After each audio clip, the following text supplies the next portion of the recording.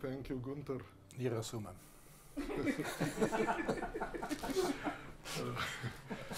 Yes, here is Günter Wagner, who speaks a little bit Slovenian. Malo.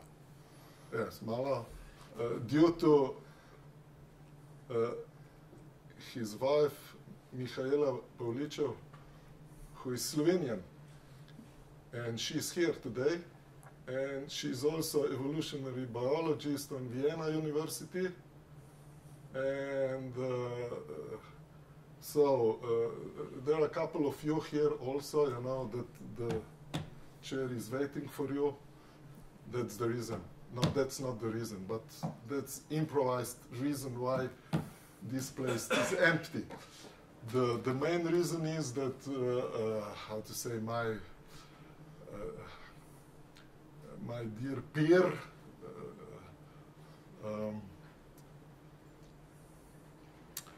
got sick. He was, as a matter of fact, the trigger for this conversation.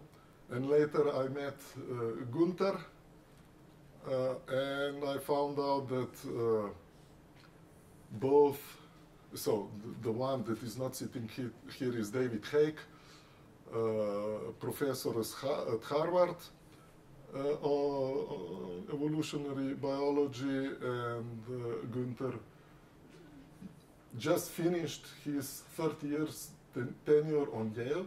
Yep. Yes, okay.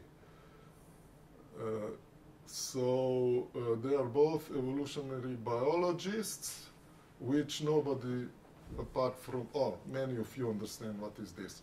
Anyway, I'll come to that point.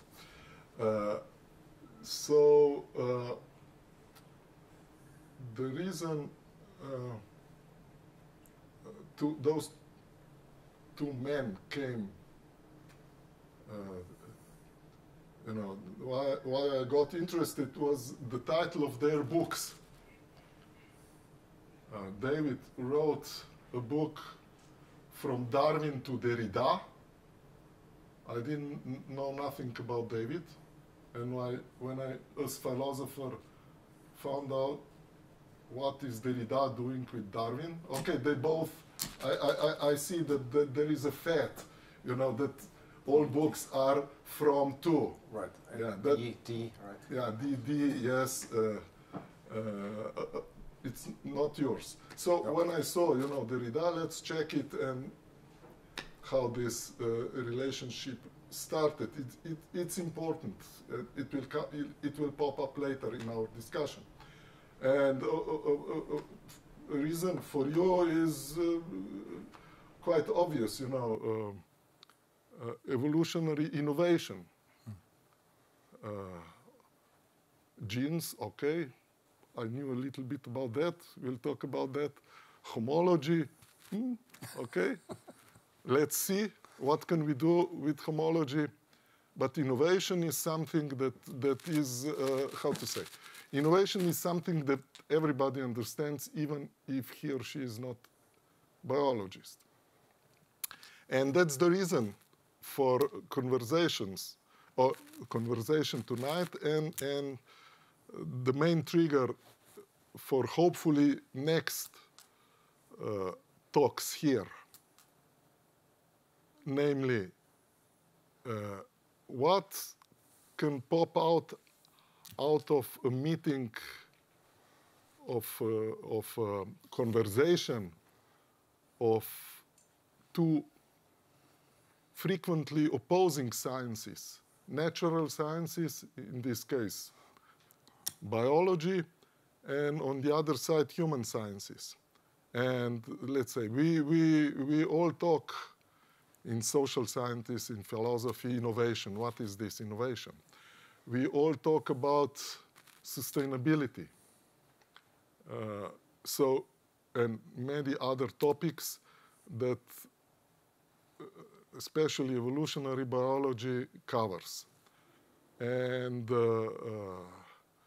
so the idea is to check whether something productive for both sides.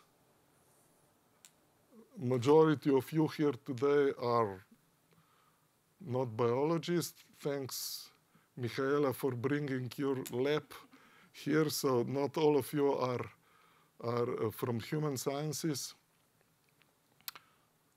Majority of the rest, apart from one who you will meet later, are from social sciences, or at least are not really familiar with natural sciences. So what can we learn? Obviously, you know,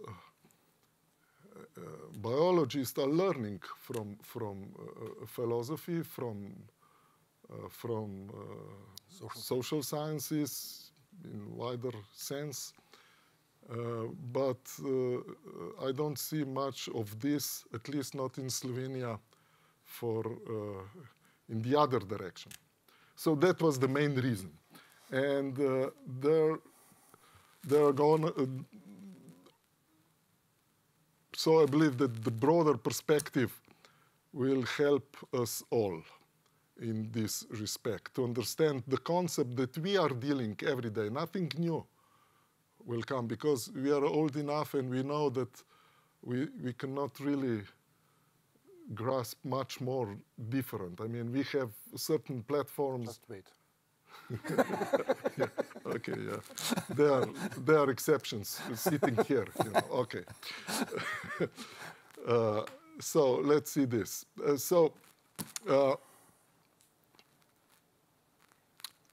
If there are any, of course, questions, whatever, interruptions, Günter is coming from Vienna. He understands interruptions. Yeah. And they are welcomed.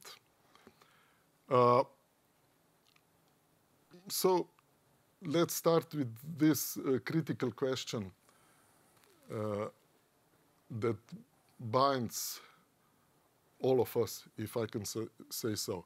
And we are all interested in what is sustainable. What is, I mean, every living creature is about sustainability, I believe, even if it cannot reflect it. But humans, we are reflecting this very much, all the time. We are talking about sustainability of companies, of sustainability of our lives, our families going to survive. Well, evolutionary biology is really dealing with that. And what is your perspective on this topic? Okay. I think when we talk about sustainability in biology, we have to start at the beginning and realize that life is actually not supposed to be here, right? Living organisms can only exist in constant flow of energy. There's no natural law in physics or chemistry that prescribes that life can exist or should exist. So basically life only exists while constantly dying. And sustainability becomes possible sort of at three different levels. At the one hand, at the individual level, by regeneration. So we lose all kinds of cells and molecules constantly just by the laws of thermodynamics. Things fall apart. That is by reproduction, so that the individual creates a new individual. And I think the level that you're most interested in is in the long run, the evolutionary. So sustainability in life is probably most dependent on the ability of species to evolve, to change, not by maintaining one state of ideal equilibrium, because equilibrium is the death of life. So evolvability is probably the key concept. The question of sustainability then reduces to the question, what makes organisms evolvable? And that's actually a very active field of research, and don't have very definite answers, but it is a central one, because what we learned when we tried to use evolutionary principles to realize them in artificial systems. For instance, it's possible to use the basic principle of evolutionary variation and selection, so survival of the best or the fittest or whatever, in computer science, for instance, or in engineering, right? It's actually very successful, but what we learned there is that that's only possible for particular systems. So a normal computer program like a C or whatever Python program, and you vary it by exchanging simple letters in the source code, that is not evolvable. It will never produce anything that is better than what you have done. Most of them, I mean, everything will go down the drain. But people realize that if you structure the code in a way that whole meaningful parts can be replaced, and we avoid kind of changes that are most likely to destroy the program, they can evolve. They can actually evolve much better solutions to computational problems than even an experienced programmer can. So in these engineering contexts, biologists learned that even though we work on evolved and successful organisms, it's not self-evident that that should work. The random variation and selection is not guaranteed to work. It only works under certain conditions. And we learned this, as I said, in these artificial systems, because we can manipulate them, while we biologists usually only deal with the winners of the evolutionary process. So the question of how they got there, we never asked that. It never comes up as a question.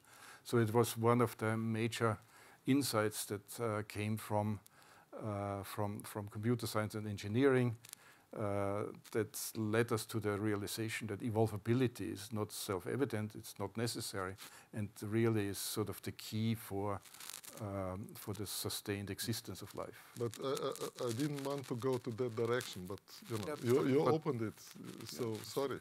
Yeah. But anyway, you opened the question of whether evolvability, like we know with living creatures, is possible with artificial intelligence, let's say, with no phenotypes. Is it possible? Well, even the artificial systems have phenotypes, right? Okay, yeah. They do stuff, and what they are doing in an artificial context determines of whether they survive or not, right? So they have a sort of some kind of a code, a genome, a program, or whatever, and that program gets executed, like in development, and then they do stuff that the programmer wants to happen, and that determines the survival of that program, right? So it is quite similar to, and really, fundamentally the same kind of process as we believe is happening in biological evolution. Okay. Let's not go in that direction. You're the boss. Too much, because it's intriguing. But basically, one can say that you as biologists you can foresee in foreseeable time that artificial intelligence is going to develop independently of engineers, or not? It's possible. It's possible. Okay. Maybe we should try to avoid that, but I don't think it's.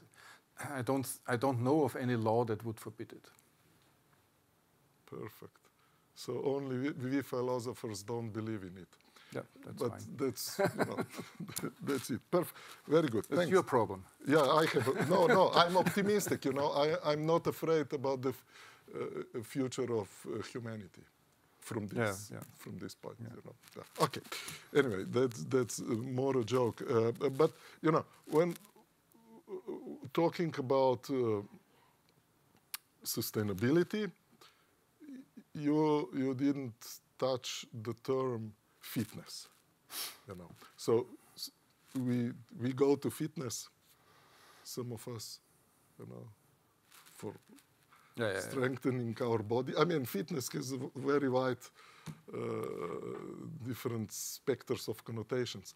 Anyway, fitness, as I understand, and I like from evolutionary point of view, is the question, how does the next step in evolution happens? And I found out this term, adjacent possible in the fitness landscape, you know, which serves you know, as a mental model, how to picture myself, how things are evolving. Basically, we don't understand anything where we are. We don't see the future, and we try and error, as a matter of fact. So let's talk about fitness first, and then fitness landscapes. Okay. Those are two different concepts. Of course, they are connected.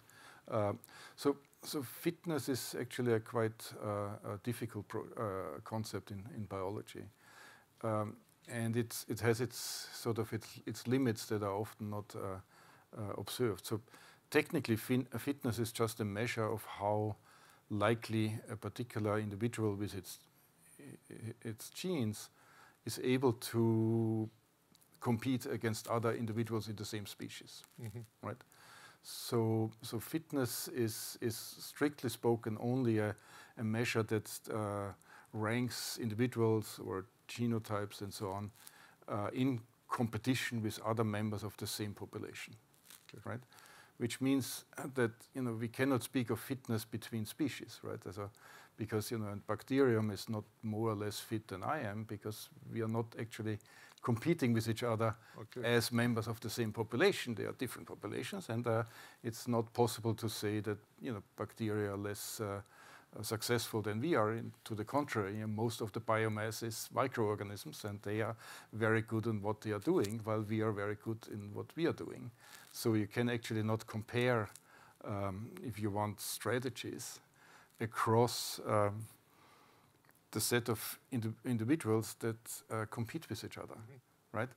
And so that's often not observed in sort of the intuitive talk about fitness, in ecological fitness. You know, one species can drive another species into extinction, but that's not but it's a different kind of a problem. It's not described by fitness. Now, fitness landscapes is an interesting concept, because it also takes into account what an organism can do in order to change itself, right? So a fitness landscape is a set of possibilities, and adjacency means that that you can have a mutation that turns your phenotype into the phenotype of something else. And there, you know, adjacency means that, you know, for any organism, there's only a limited set of possibilities to change, and they are quite different for different types of organisms. So when you know, if a primate mutates, you know, he or she has the possibility of getting larger, you know, getting longer limbs or so on, but we don't have the ability to increase the rate at which we breathe underwater, right? Because we just don't have the starting point to be there, right? And so adjacency reflects the fact that organisms can only evolve in certain directions that is determined by what they have inherited from their ancestors. And therefore, and then on top of that is the fitness. It says, you know, if you mutate in a particular direction, is this better than you are? Can this sort of replace the kind of organism that you are, right? So this is the combination of variational opportunities and performance consequences, if you want. And in that respect, it's you know, it's so neat. It's so neat for biologists, you know, to say this, you know. Anyway, I mean, what's the issue all the time on the table, and we've discussed this morning, is you know, that humans are humans evolved as every species, more or less, you know. So also our culture evolves, you know. So the question here is how to, if the culture evolves, then with an analogy, one can say that also the culture cannot evolve otherwise as a adjacent possible step out of you know. Right. But you know, on the other side, we see all the time this challenge, you know, that we pose ourselves culturally some distant visions. Mm-hmm. You know, how would a biologist see this, you know, relationship between biology and you know, and this struggle, you know, that we have a vision, you know, of, I don't know, whatever,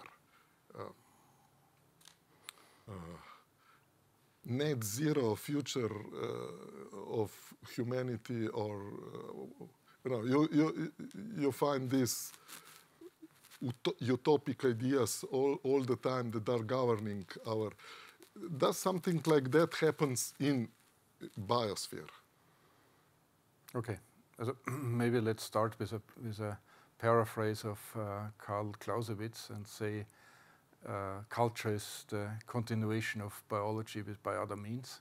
Okay. Yes. Yes. So there is no real, you know, there is no real distinction. Exactly. And you know, cultures also feeds back onto biological evolution, as we know, because you know the way how we live determines what kind of genes can survive in the communities that we are. I mean, the best example is the evolution of tolerance for lactose in adults, right? So once we have cattle and depended on milk for nutrition, it was distinctly disadvantageous to not being able to digest that, which means that in most populations that derive from cattle herders, this allele is a minority. It still exists as a variant and is usually seen as a disease. But in fact, it's just an ancestral state that became disadvantageous in the cultural context that arose with cultural evolution happening on top of biological evolution and then feeding back into it. But of course, we have to take into account, if we want to see how culture feeds back into biology, that it can only happen if the culture changes the chances of reproduction among individuals. It's not just by having ideas that in itself will not change our genotypes, our biology. Epigenetic effects notwithstanding, but in the standard model, culture only matters for biological evolution if it changes the fitness of individuals in the community, right? But basically, is there any other concept of reproduction than reproduction? Okay, that's a hard one. I mean, reproduction is part of fitness. I mean, fitness is the consequence of reproduction and survival, and being able to find a mate and so on. Right, so it's a complex process that then ends up into a higher or lower fitness for the variants that we carry in our genomes. Right. So basically, what if I can? So I did not forget your actual question. Yes. But I tried to avoid it. And the reason is, I mean, you could also make an argument that at least more complex organisms have desires and wants and ideas of what they like to do, right? I mean, you only need to be the owner of a dog in order to know that they have desires and ideas of what is going to happen in the next 5 minutes. The question of how and in what way that changes the dynamic of the evolutionary process is still a pretty open question. So the whole idea that we can actually talk about or talk in biology of agents and what role agents play in the evolutionary process is still a very open one. And that, you know, I hate to make to create the impression that we have a definite answer. So I think that is a good question, but we don't have an answer. You don't have an answer. Why did you come here then? Yeah. I mean, because Ljubljana is beautiful. And Ljubljana is beautiful. Yeah, because we touched, let's go first to clarify certain, you know, points in this map that we are trying to draw now. Let's go back to innovation. Okay. Yes, because it's I mean, let's say mutation is a kind of innovation that either fails or not. Sometimes, but that would be a rather sort of short, yeah, right, or flattened notion of innovation. Anyway, there is innovation definitely, you know, in evolution, you know, right. and you know, as a philosopher, you know, I hate, and I know that science hates analogies, because analogy tells you nothing. It's just a mental concept that it's fine, it helps, but it doesn't prove anything. So, you know, homology is something different. Could you let me start with innovation. Okay, let's start with innovation. So you already pointed out that, you know, in the broadest sense, any kind of change, let's say a single mutation and nucleotide substitution, could be seen as something new, but it's really a rather uninteresting notion of innovation that doesn't actually capture what, you know, you probably want to think about in the social sciences and philosophy, but also in biology. But the way to explain what innovation can mean in biology, we can come back to this idea of adjacent opportunities, yes. Right? So the way I think about innovation, like in this book here, is that there are different kinds of evolutionary change. Actually, 3 classes, right? The one is adaptation, small changes, increases fitness, and we go, you know. Then the speciation, arising different species, sort of separating gene pools, which, you know, took a long time for biologists to understand is a fundamentally different kind of process than adaptation. And then, you know, I'm arguing that innovation is a 3rd kind, and that is distinguished from the other 2 by evolutionary changes that change the spectrum of opportunities, right? So if I'm what I am, you know, a tetrapod, you know, being on the Earth, and, you know, what I can do is, you know, run faster and so on, and what to hide or eat other foodstuffs and so on in order to adapt to my environment.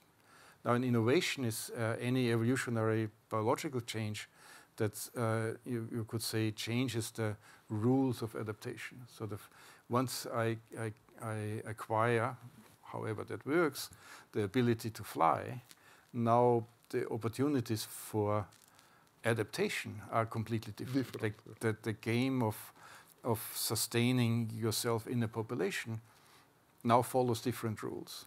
So basically, to me, also in biology, innovations are those changes that change the adjacent or the opportunities or the opportunity landscape for a particular species, for an organism, and so on. And if you think about it that way, probably you could find parallels also in the social realm, where innovations that matter are the ones where the way how you are successful in a community changes fundamentally, right? And so I think there is it is possible to distinguish sort of normal optimization, normal accommodation of circumstances, and innovations which are cases where the rule book changes. Rule book changes. Isn't that very similar to Thomas Kuhn? Right. Differentiation between evolution and science. revolution. But basically revolution is just evolution that changes the landscape. Well, it changes the rules of further normal evolution, right? So I think, and for the biologist, it's important to understand that it's really a different kind of biological changes that allow these innovations in that sense, and we are really only at the beginning of understanding how that works and how it is different from. Let's suppose it is like that. I mean, it's always in science. So it must be that. Yeah, it's always in science. You see something, and then it takes time, to really solidify the matter that you are talking about. But let's say it is like that. So basically, also in cultural revolutions which are taking place. I mean, let's say industrial revolution. All revolutions that we are talking, and also minor, changed the landscape, the opportunities, and the question that pops up again, and I'm provoking. Why I'm provoking? Because we know each other. Yes, that's my job, but also I cannot. I would like to find someone that would say no, Okay, but basically, if you talked about a little bit how you don't understand. I mean, we know we are here, but we don't know how we came. Really, I mean, we know by traces, but we don't know really what happened in that very moment that the landscape changed. How come that industrial revolution came? Was there a very brilliant mind? I'm joking, who said, okay, now, we have to do it differently. I mean, the most parsimonious way of thinking about that would be that probably these innovations, both in biology as well in culture, probably, that's not my field, but I'm just saying, I'm just talking, I'm not saying anything, come about by a confluence of independent development that, if you want to use analogical language, sort of start resonating with each other, right? Sort of conservation and development of knowledge and technological possibilities, exploration, and that comes together to create something, a dynamic that transforms the way how societies reproduce, right? So I think a lot of it is really coincidence of affordances that come together historically coincidental, but once they come into contact with each other, they produce a process that sort of fixes you in a particular direction, right? Because the dynamic is so strong that it will not, it's hard to get off the rail again. So that's in a broad sense the way how I think about it. Okay, and I think it doesn't make sense to go further to homology, or could homology as a concept? Well, I mean, homology is sort of the mirror image of innovation. Yeah. because homology describes all the inventory of parts and processes that an organism has and is sharing with similar organisms, related organisms. And innovation is exactly the origin of a process or a body part that is not homologous with anything before. Okay. So it is a logical mirror image of innovation. And also, you know, the set of homologue, the set of, you know, fixed features that an organism has also defines the opportunity landscape that it has for adaptation, right? So if I have a wing, I can do something else. If I don't have wings, if I have hoofs, I can run faster and things like that. So these are sort of connected concepts that are complementary to each other. Yeah. So, you know,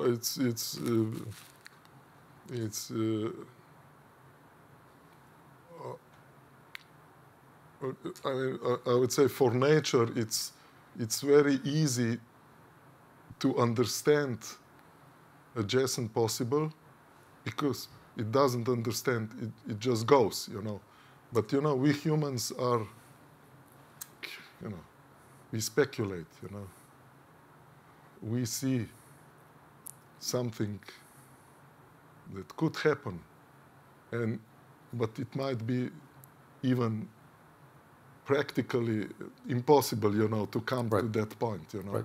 So, but so this is just one of the ingredients that potentially, if interacting with other affordances that arise, that could lead to what intuitively you would call an innovation. Yeah. Okay. So I mean, let's go back.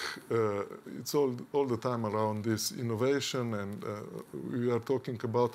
But let's go deeper into the subject that is how to say interesting for me, and I believe for everybody. You know, when I called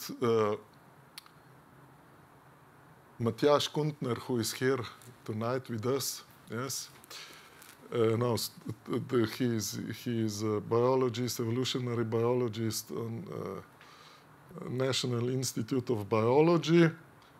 I didn't find many who would work in this field, so I was very happy to talk with him, and I heard that that you are, please, Matjaž, come closer, that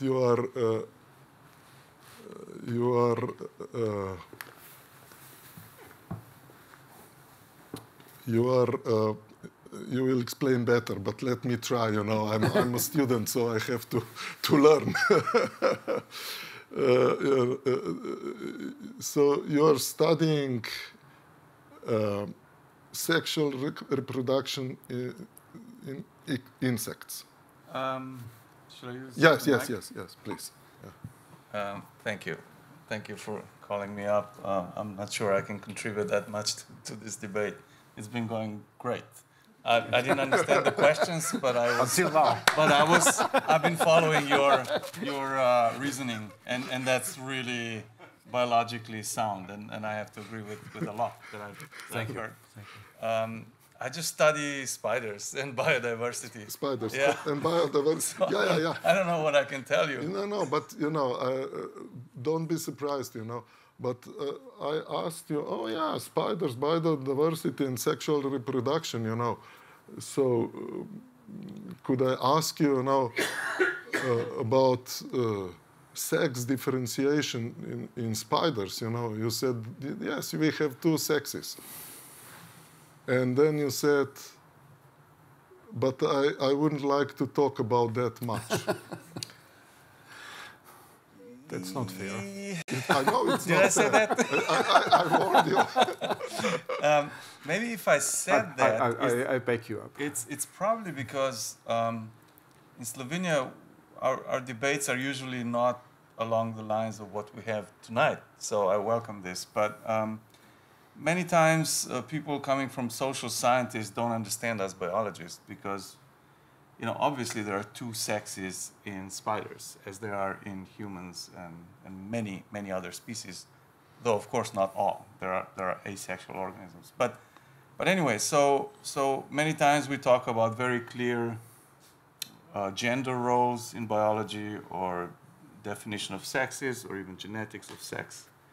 And people come and say, oh wait, our society thinks different. You define your own gender. In biology, this is not really so, right? So that was my reluctance. Mm-hmm, mm-hmm. But anyway, I do study spider sex from the point of view of whether or not sexual conflict that we detect drives the evolution of other traits. And that relates a little bit to key innovations that my colleague has been mentioning. So if we stick to spider sex, there's most people know about sexual cannibalism in spiders, where a female will control the duration and the events of mating by potentially cannibalizing her mate. And that happens all the time, and it happens more in some species and less in others, and it happens more in some contexts in those species that do cannibalize, and so on. So we study the occurrences of these, let's say, adaptations that then tend to trigger new counter adaptations in the other sex. And then the result, in my view, is a sort of an arms race where one sex comes up with a new key trait or behavior, and then the other counter adapts by evolving something new. Like, we keep discovering some peculiar male adaptations to sexual cannibalism, such as catapulting away from a mating ritual, or gently wrapping the female in silk, thereby eliciting both chemicals and tactile signals to calm her down. Or sometimes some of these adaptations go beyond what I'm trying to say. But I guess so. Yeah, I do study key innovations. So I'm not sure if I answered any of your questions. No, it's the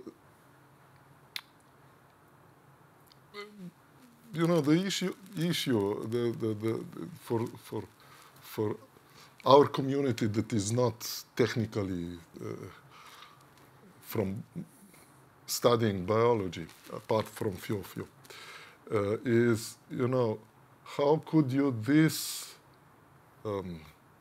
findings from other animals transfer to humans?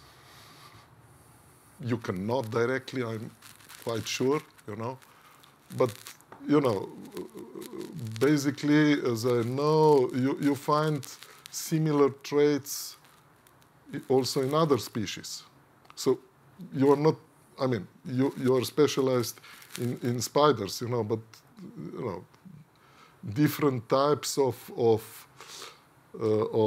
sexual conflict appears everywhere, also with humans. So basically, all the time is the question, right. How can we generalize? Not right. Really generalize. Right. What you want to say is projectability. So projecting something with, research in one context, yes, can be useful or applicable in other contexts, right? So this is what in philosophy of science is called projectability. And I think you can expect it if one phenomenon can be identified as the result of a particular formal principle. Like, the sexual conflict comes because you have different roles, and the evolutionary success of one sex versus the other depends on what the other one is doing, and then you are in an area that is captured by broadly speaking, game theory. And game theory applies to any kind of situation that has these structural properties, right? It can be applied to economic situations, to military conflicts, to whenever the success of one party depends on what the other party is doing, right? And then, fitness is not a fixed property anymore. That is a property of that individual or a particular genotype, but it is the property of a particular genotype in a particular context, and the context is always changing. That's right. Exactly, and that's, how to say, somehow baffles me. Namely, okay, game theory, perfect, and prisoner dilemma and things like that, very nice, but all those situations are, how to say, very narrowed down. They are two individuals or three or blah blah blah. But basically, when we are talking about environment, there are a zillion of triggers that we either compete or take in, or it's not just I mean, what you're describing is the problem of any kind of reductive science, right? So exactly. In order to do science properly, you want to define the problem you want to solve, which means reduce complexity, forget about all kind, and then really understand deeply a particular, relatively narrowly defined. But with that, you forget everything that is important. Right, but it is something like, we understand, mechanics, right, of billiard balls, right? Yes, yeah. And in principle, we hope that what we understand there also applies to the atmosphere, right, or the weather. But the problem there is, of course, it's much more complex. There's much more variables than we can measure or know about. And then it's an empirical question how much we can actually project what we learn from the simple cases into the and if it's not, then we have to find ways of actually integrating the more complex situation into our understanding. So it's an iterative process. I mean, we always try to get it as deep understanding as possible in a simple case, and then hope or bet that we can learn something for more, more lifelike situations. But that's an empirical question. Does it work or doesn't it work? And very often it doesn't work, which means we have to learn more. But you have to accept it doesn't work. Exactly, right. But you cannot know until you try to project. Yeah. I think biologists, we often wander in the dark looking for some sort of rules or laws. And most of the times we think we found one, and then, obviously with millions and millions of organisms, things take very different pathways. And the reason why that is so is because biology is rife with innovations. They change the rules of the game, and therefore, regularities or laws or whatever are very often limited to parts of biodiversity that share fundamental, rules of construction, I mean homologies, and that is sort of defines the first level of possible projectability, right? So biologists, have the main problem that we are dealing with a phenomenon that always changes the rules on us. But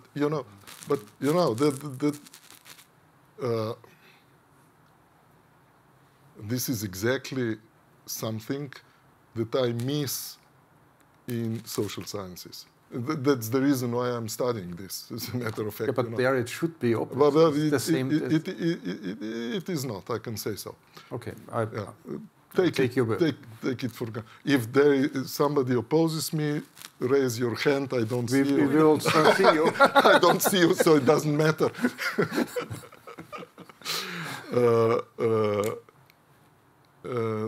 And this is exactly one of points that I think that the discussions like that should be important, because we have to apply, to project, not in that sense, you know, those findings I mean, that philosophy. And this, I will thank you. Okay. And I will ask now, because, you know, you mentioned philosophy of science, and Michaela Pavlicev just told me today that something that is not, and then I'll ask you another question, of course, that it is not utopic, the philosophy of science, and that it's still, how to say, it's part of your job. Sure. Sure. And that was, Yeah. I must say, a surprise for me. How it's a little bit surprise for me, that it's a surprise to you.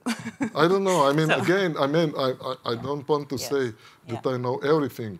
No. But so yes, the philosophy of science is actually kind of involved with scientists all the time, and there are huge institutes, and they are involved also in most of our projects, especially when the projects are trying to tackle some more innovative, more marginal parts where a lot is going on, where ideas are still being produced. We just recently had a 1-year-long workshop in Oslo on evolvability that at least to 25% was involving philosophers of biology, right? So it's very common. you know, so it's very simple answer. I just wanted the answer to be recorded, you know. Mm-hmm. All right. Yes, absolutely. So it has nothing to do, not much to do with this, but you know, absolutely. it has to do, because okay, let's go back to the trigger, and that's it.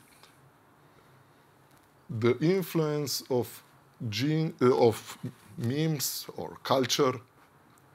Forget about memes, that's another topic, but okay. On genes, so on genomes, on further adaptability of our phenotypes and things like that. And, you know, I would provoke here, and you have an experience from a couple of months ago or what, you told me, so I will provoke, you know, if social constructivism regarding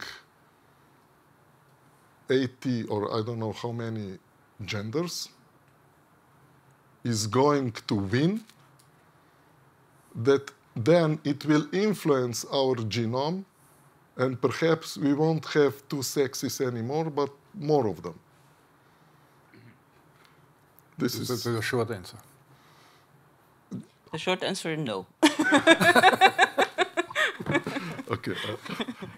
I mean, this is the closest that I could get. Namely, right. It's serious question. I mean, you said that also for I mean, in the history you found out some cases where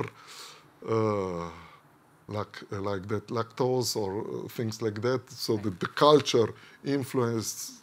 Yeah. So to be very clear.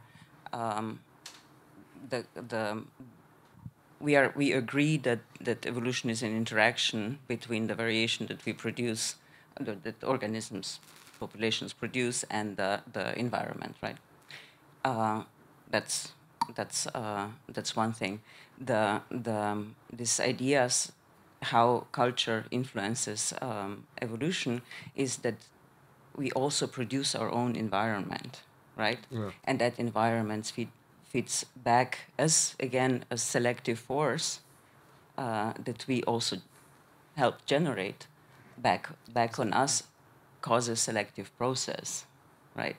So you need variation, and you need the selective process in that.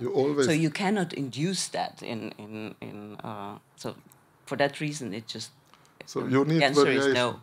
Yeah, you need Right. variation, and variation comes with sexual reproduction, mainly. Yeah. So the thing about sex is, we said that I think that came up before, that the traits are that you have to see them in a context. They are defined in a certain context, and biological sex, and this is really about biological sex, is about reproduction. It's in human. There's only one way to do that, and it's the two gametes. They are two. Only one combination of those two works, right?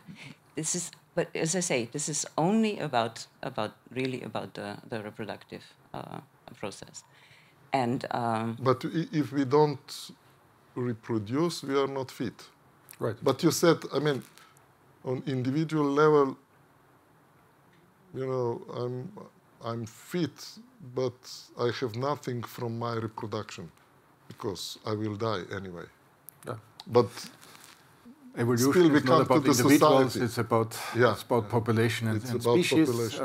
You know, the process of evolutionary change is one at the level of the population, and you know, individual doesn't matter in a way, only as it contributes to this higher level process. So basically, we could say if, but you said that even this if is questionable, if this, how to call it, gender equality, whatever, prevails, then we will not reproduce. Then, I mean, But how do you see I mean, this conundrum? I think it's really useful to make the distinction between sex in the biological sense and gender, Okay. which has to do with individual choices, behaviors, desires, and so on. Okay. And that is, of course, much more polymorphic and being the product of a historical development and its culture. And that, you know, that is not touched by anything what we say as biologists about biological sex, right? And also, I mean, what I want to emphasize is that anything that we as biologists says does not devalue the life choices of people who have other ways of leading their life, whether it leads to reproduction or not. That's not something we can, we should say anything to, and we cannot. The only thing we can say is, you know, hopefully our society finds ways to make sure that you know, what I'm blocking on the the you know, dignity of each individual is conserved, regardless of what their ideas about their gender are. So these are completely different. I think we should not mix them up. I know that people try to do that, but I think it's not good for anyone, not for biology, not for people who have their own choices. Right? Yeah. So, and this goes for many other categories as well. Biology doesn't say anything about the value of individuals in the social context. So whether you know, we are talking about skin color, we're talking about anything else. Okay. There's we can only say whether there is a difference or not, but that doesn't imply anything about the human, the value of the human in a social context. And it's really dangerous to bind these two things together. It's been done repeatedly, and it's also, I think, not good for biology to then, you know, get this backlash of trying to deny the differences that sometimes are pretty obvious. Yes. And therefore deny the biology, because that's not where we need you know, to make our choices. Or where we could make our choices. In fact. Yeah. We do anyway. Yes. The hard question here is that, or the possible issue is that we are all the same, you know, and you are talking about differences. Of course, we are not the same. Yeah. not the same in the same way. Yeah, in the same way, yes, definitely. Okay, so, but, you know, to come back to this issue in more positive way, you know, Matjaž was afraid of talking about that. I'm exaggerating, sorry. You talked about it in the safe environment. But you had a recent experience with Austrian newspaper. Yeah, we did write about sex and gender and basically many of the things that we said right now, and you know, I didn't used to read the commentaries of the articles in newspapers because that's sometimes not a really nice experience. But in this case, I was curious, and I was surprised how positive it was taken. As we were thanked many times for clarification, and also for that, you know, relief in separating these two levels. The biological one that I think a lot of people agree with, but become somehow. Get into discomfort because of the pressure, and maybe just haven't thought about it that clearly. Great. So majority of commentaries were actually very positive. Yes. Ah, perfect. Yeah. Surprising. Yeah. Surprisingly so. Yeah. Thank you. So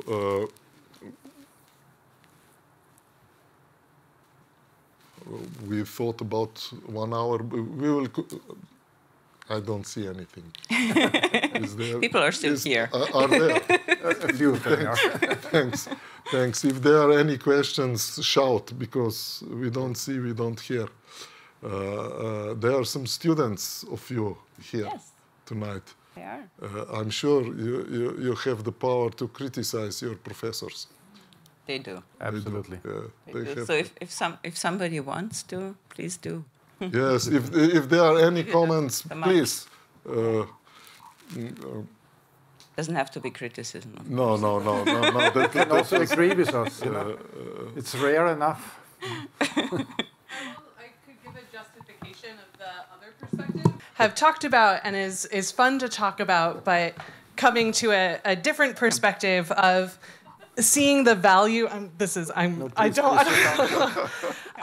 Seeing the value in thinking about the possibilities of what exactly do we mean by sex. And I'm not up here to argue that sex is in different gametes. That is absolutely, there are in sexually reproducing species 2 different types of gametes. But I think there's a really interesting conversation going on about what exactly do we mean by the category of sex, and the way that we think about and put organisms into these 2 categories based on their gametes, and the ways that those 2 categories fail to really aptly describe the different sources of variation. So when we see different morphotypes associated with those different gametes, so we see individuals that produce sperm that don't fit into a singular category, but that fit into multiple categories because they have different colorations, they have different sizes. How can selection act differently on those different individuals, on those different types of individuals? And how can we think about those in a way that isn't cohesive with this idea of 2 disparate categories, whether we call those sexes or sex morphotypes or sex categories?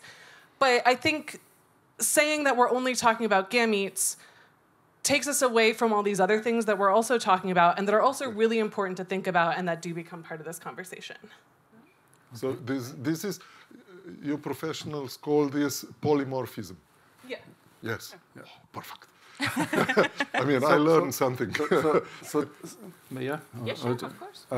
So, I mean, that actually starts a very important conversation, one that is not prominent enough in these conversations, and that is the question of whether we talk about sex as categories, you know, male and female as categories, and if we categories, you know, like, you know, numbers, even numbers or odd numbers, so they are defined, you know, they have defined properties and therefore, you know, distinct And in biology, in particular in comparative biology and in evolutionary biology, we never have categories that are so well defined, right? Yes.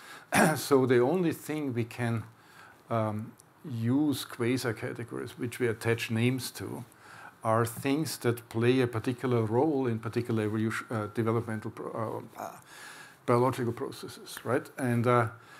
And these categories never deny that the underlying reality of biology is one of variation. There's much more than you can capture with these things. So if we talk about sex, it defines it by a particular biological role and process in reproduction, but that doesn't deny, or it would be non-biological to deny that there is more variation out there. And at least if you are within the species of humans, a lot of that variation cannot be sort of slotted into these reproductive functions. It's still real. It's still individuals, and we have to acknowledge them. And we have to find ways of make sure that they have a fulfilled life as well. But that doesn't mean that there are now 5 or 20 sexes, right? It's if you think about these sexes as functional categories. But right? are you talking about here about 5 or 6 different gametes? Because then yes, I agree. But or 5 or 6 different reproductive modes, ways of investing into reproduction, ways of engaging, like ways of types of different paternal care, parental care, types of different, there are different forms of reproductive investment that can vary between and within the individuals, regardless of the type of gamete they produce, that still has the potential to affect those are, next generations. Behavioral variants and strategies, if you want. Yeah. And they have their value or are selected against depending on what ecology and so on. Exactly, and that I think it's important to keep in mind that when we think about the categories of male and female, or to think about sexes, how do we account for both this level of gametic contribution as well as these other contributions in the types of variation and the evolutionary consequences that it is just you require a sperm and an egg to fuse, but you can have selection on all these different other. Right. So what you're saying is that and I completely agree that in reproductive biology there are different levels of phenotypes that play a role for successful reproduction or unsuccessful reproduction that go beyond the gametic and genital level, right? And sort of the trouble really arises by just trying to project it all the way up to individual behavior. And we just need to recognize there are different levels of biological reality where contributions to reproduction can be more than binary. Exactly. And but that we still don't mean that there are no sexes in this more focused sense. That anisogamy doesn't exist. Exactly. Yeah. Right. So the problem is that biology is complex. Yeah. It exists on different levels. And if we deny that complexity, we really hurt it. It loses. Right? Yeah. Yes. Exactly. So I won't take more space. I think that saying no prevents us from having these conversations, and that these conversations are so important. Right. Yeah. That was very. I liked it personally, and it brings us back, to the main issue that are having also natural sciences at the moment. But I find it in social sciences even more in different way, namely this reductionism. The idea that we could, classify, that we could come the one unifying, theory of everything, one algorithm that would, explain everything and fix. With that, we are back to the topic that you raised at the beginning. It's innovation. It's innovation. Because of innovation, we cannot reduce to simple rules because the rules change fundamentally in historical and evolutionary processes. I just wanted to add, so that it doesn't. It sounds a little bit negative. That still means that our only means to work is still reductionist. It just not we just should not forget the context, right? So we still have to go into the depth first. To understand something. The question is asked afterwards whether it's projectable or not. Whether it's projectable, whether what do we do with findings? How do we conceptualize them? I mean, the interesting story in relation to this, for me, is in genetics. It used to be, pictured like, genes are digits, simple, definable, ATGT, Whatever, yeah. There is my blockage. I didn't do a PhD on genetics yet. So basically, what I found interesting, and well, David is not here, is that genes are extremely fluid. They don't have really borders. And we are talking now about, you explained categorization, it's, you can see it that way, you can see it that way, And also genes are like that. And so this utopia, that with a gene, with a reduction to a gene, we will explain phenotype, it's over. Sure. Yeah, but, 20 years ago, it wasn't like that, or was it? Right, but on the other hand, the ideas like that did lead us somewhere, not where we thought we would end up, but indeed they did, right? No, I don't. I don't want to challenge scientific method. No. But I think it's important to start somewhere, to this fear that you will not be able to explain everything anyway. Doesn't stop you from starting in that little point. But basically, for at least for the community that is not so, how to say, fluent in genetics, it's quite an important message. I mean, don't rely, that now, just give up. Everything is solved, with genome. Yeah, I mean, that's a kind of impression that it's still, at least in popular media, they are still repeating this. Okay, they even that stupidity, now they found a genome for Alzheimer, or I don't know, a gene for Alzheimer, sorry. Yeah.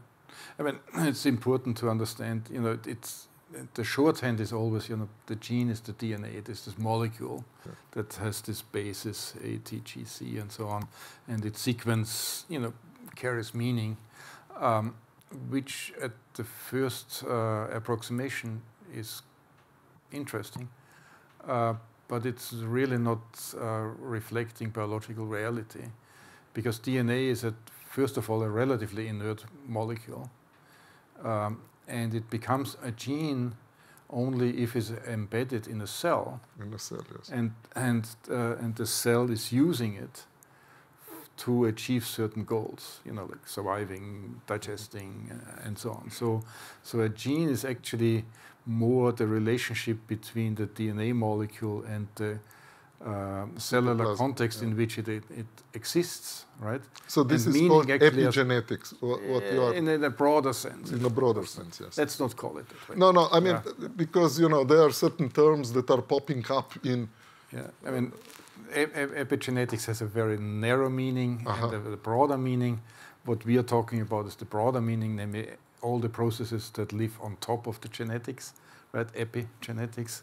So the old meaning, actually going back to the mid-20th century, epigenetics was anything within which genes are involved, but there are other processes included. Nowadays, the narrow meaning is any form of chemical modification of the genome itself that then influences the way that DNA can be used or not used. So there's sort of a duality of meaning, and therefore it's better to avoid it because it takes time to explain the differences. Well, you know what is one of takeoffs, you know, from such conversations for those that are not in biology. There are some managers here, you know, different kind of academics and things like that. Is that avoid being too fixed, you know. Right.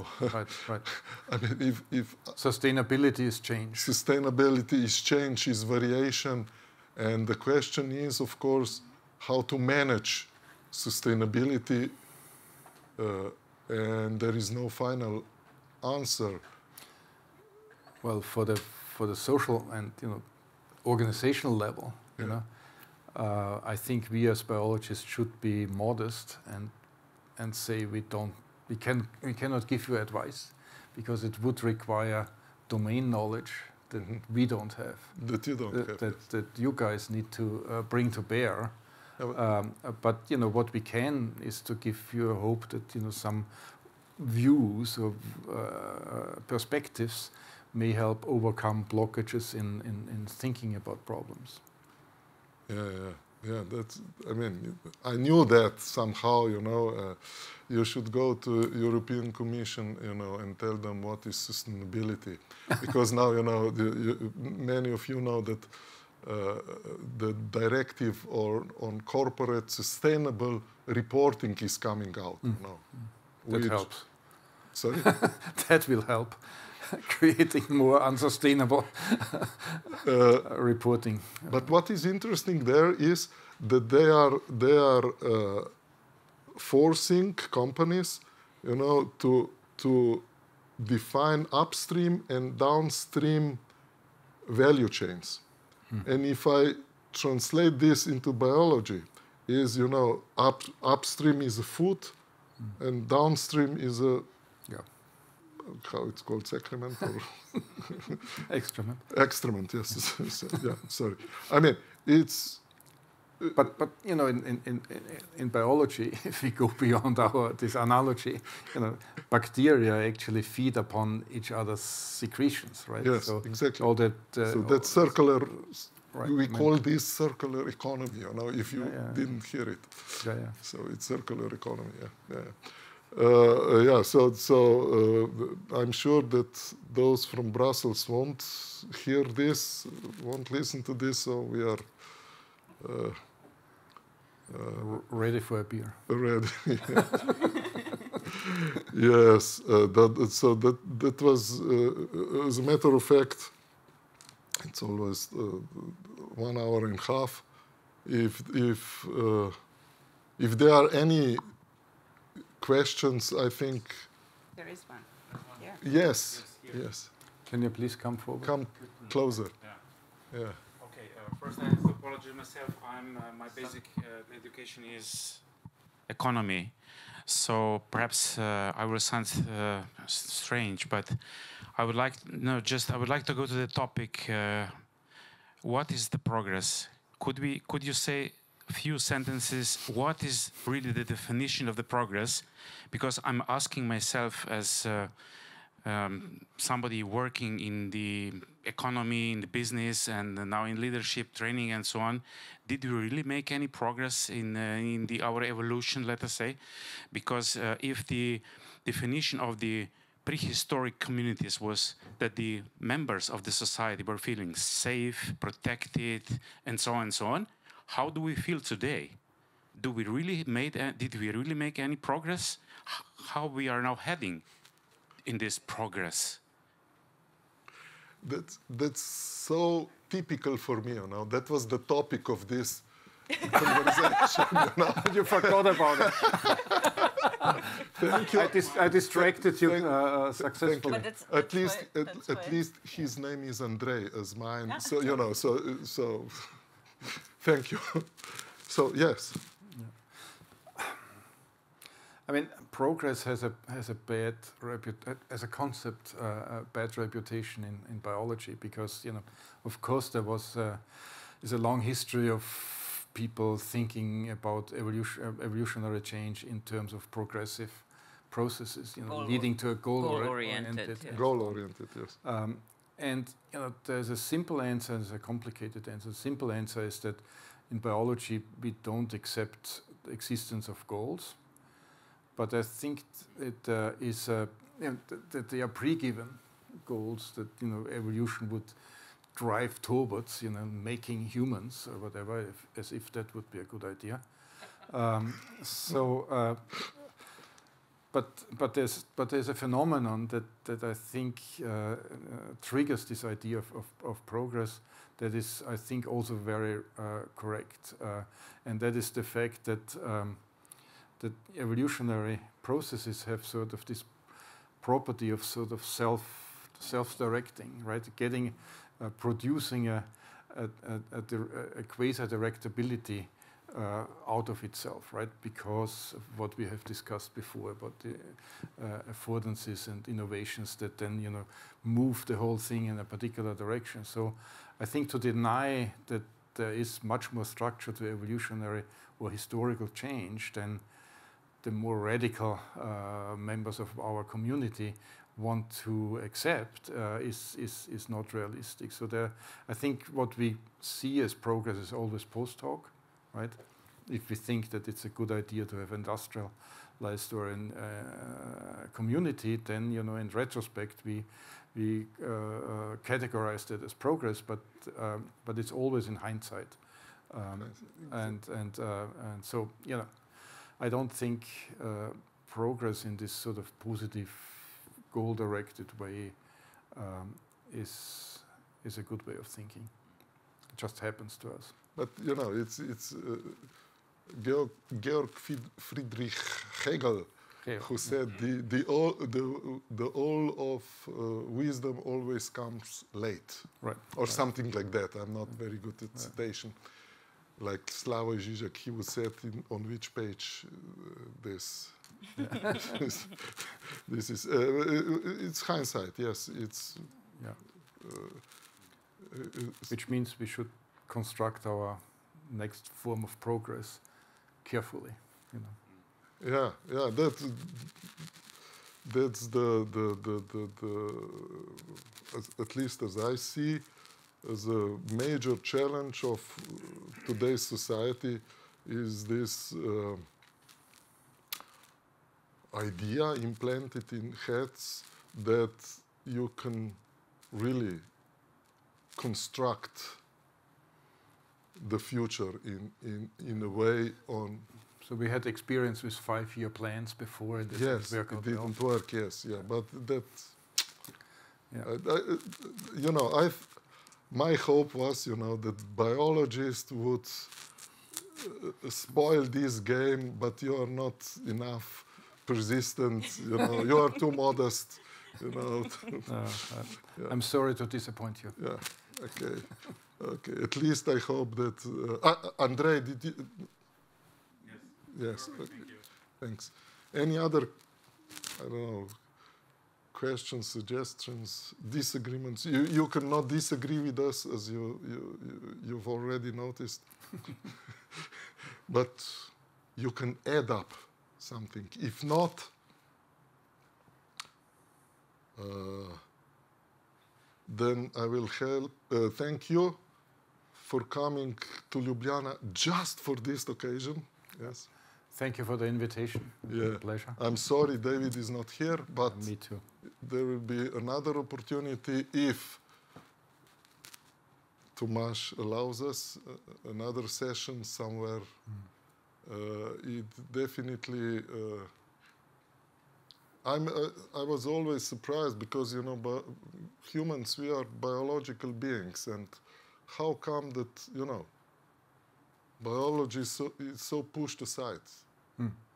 At least you know, from what I perceive, you know. Okay, that's...